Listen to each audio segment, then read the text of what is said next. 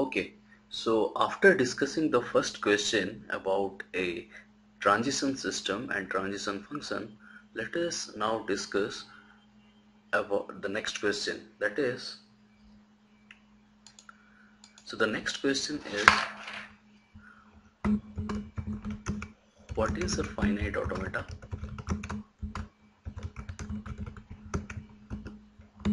This is 2 marks. And list 5 different characteristics of a finite automata. Okay, so finite automata are nothing but they are a kind of state transition system having finite number of states and transitions. Okay, so these finite automatas are mainly used to study the behavior of a computer. That means what a computer can compute, which tasks given a computer, which tasks can be performed by a computer. In order to solve this problem, what we do is we model the computer as a finite automata, that is a FSM having finite number of states and transitions, and we feed the computer with a set of input strings, and those input strings constitutes the problem. Okay, so after processing each of these input string, if the finite automata reaches a final state, then we say that the automata can accept all the strings, and hence the computing device for which I have created this finite automata can perform this task. Okay, so let us just write it down. What is a finite automata? So a finite automata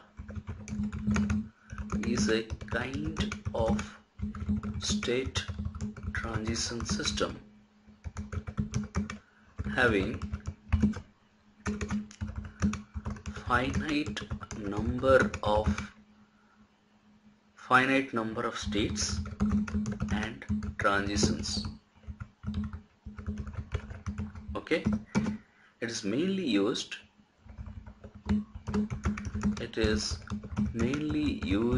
to study the behavior of a computing device.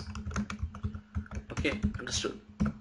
So what is done? So diagrammatically I can say that just a second. So diagrammatically I can say that here is a model of a computing device which is built as an abstract model of a computing device, and it is a FSM, that is a finite state transition system. So finite automata. So what is the input to the finite automata? That is a task represented as a set of input strings,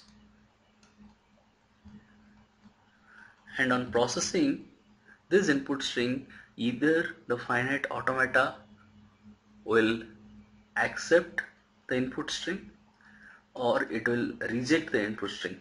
So on accepting, what does this mean? Accept means the computing device can perform the task, and reject means it cannot perform the task.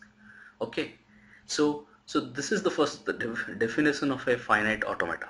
Okay, now let us see what are the characteristics of a finite automata. So characteristics of a finite automata. So let me just write it down. So you can see that first thing is, every finite automata will have finite number of states and transitions. Okay, and secondly, and it will start, and it has, so the second thing is, so the first point is every finite automata will have finite number of states and transitions. Now, now these transitions from one state to another, I can say that it can be deterministic or non-deterministic. Okay, so can be deterministic or non-deterministic. What does this mean? This means given a state, suppose I have three states, q0, q1, q2. So given a state and an input symbol, if I have a deterministic transition possible. So q0 from q0, while processing suppose a symbol a, I can only go to q1, then it is called deterministic. But so this is a case of deterministic. So that means the transitions are deterministic with respect to input symbols. So in a given state, if I have a given input symbol I am processing, then in a deterministic finite automata I should reach at a deterministic state. Okay, is a predefined state. Okay, now but in the other hand, if the scenario is like this, I have q0, and while processing a, either I can go to q1 or I can go to q2. Then I do not know what is the exact transition I should follow. So in that case, the concept of non-determinism is coming, and hence this kind of automata is called non-deterministic automata. Okay, finite automata. So a finite automata can be categorized as deterministic finite automata or non-deterministic finite automata. Okay, now let's see the third property of a finite automata, that is, let me write it down. So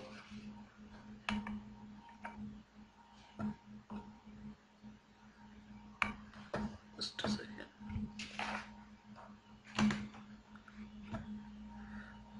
a second. So I can say that every finite automata will have a starting state. So what does the starting state means? So every system has a initial condition. Okay, and that initial condition can be represented as a starting state of the system. Okay, similarly every finite automata will have a starting state. Okay, so and that is represented, so how that is represented in a state transition diagram. So suppose I have q0 followed by q1 followed by q2, suppose. Then the initial state of the system, I may say that okay, q0 my initial state or the starting state, then I represent it with a left arrow. Okay, so this q0 is the starting state of the finite automata.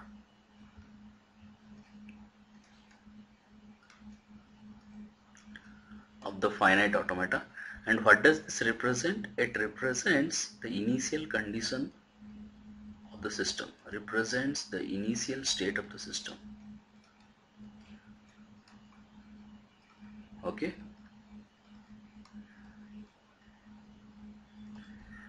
now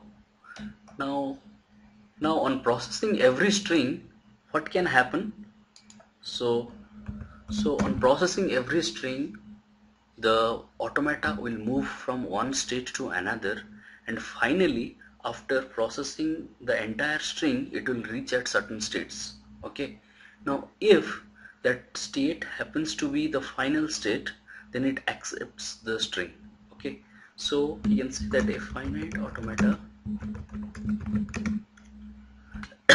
can have more than one final states. Okay, so if after processing the entire string, it it reaches the final state, then we say that the automata accepts the string. Okay. Okay.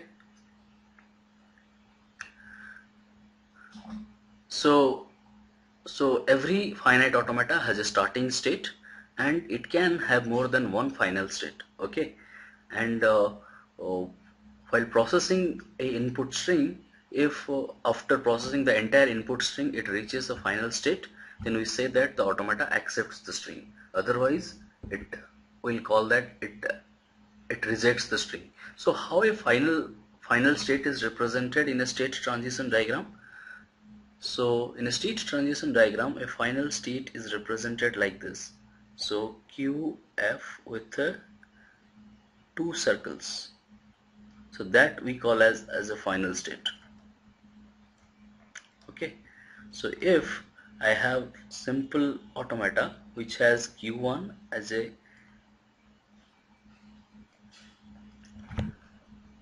which has two states Q1 and QF, then Q1 is called the starting state because it has a left arrow to it, and on processing the symbol A it reaches the final state QF and it accepts the string A.